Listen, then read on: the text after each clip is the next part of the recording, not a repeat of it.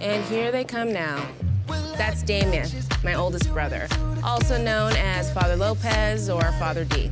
Amen to that. He started a nonprofit teaching job skills to former gang members, so he's got just as many friends as he does enemies. And that's Benjamin Benny Lopez, second oldest. He was Gordon Gecko for Halloween from the time he was 3. When he was 12, he opened an investment account using lawnmower earnings and our abuelita's social security number. Her portfolio is better than mine. And that's Cruz, middle child, in and out of rehab since he was 18, just can't seem to get it together. When I became a cop, my mom made me promise to never arrest him. I thought you had 4 brothers.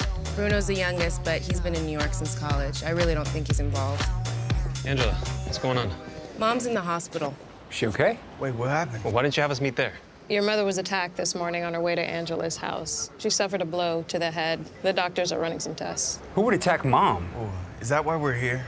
Well, you think it's our fault? The assailant said, tell your son he's running out of time. So yeah, I think one of you's at fault, and no one's leaving until I get answers. All right, if one of you wants to make this easy and just confess, that would be awesome.